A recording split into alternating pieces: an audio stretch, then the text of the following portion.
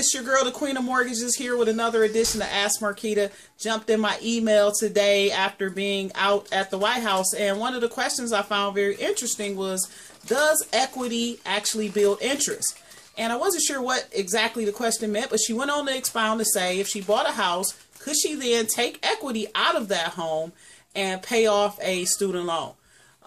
Well, that's a possibility, but one of the things is you're going to have to buy the house right in order to make sure that you are building equity in the long run. So people do all the time where they may own a home, have some equity, and they use those things to pay off other debts, therefore making them tax deductible. I think it's a case-by-case actual scenario, but the one thing that is for sure is if you're renting, you're not building equity. You're probably going to end up in a negative equity position. So buy a house, start building some equity, maybe use that equity to pay for a student loan, or maybe cash out and send little guys like these two behind me to college.